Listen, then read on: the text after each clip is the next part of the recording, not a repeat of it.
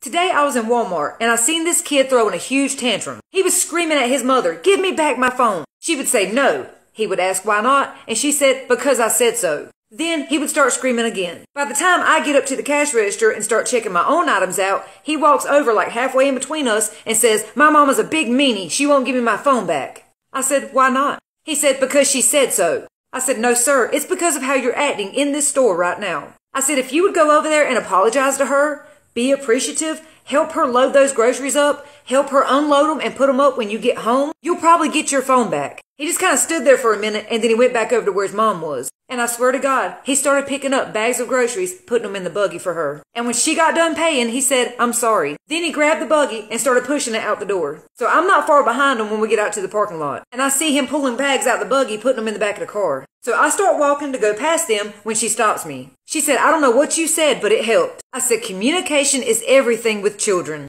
Because I said so only confuses or infuriates them even more.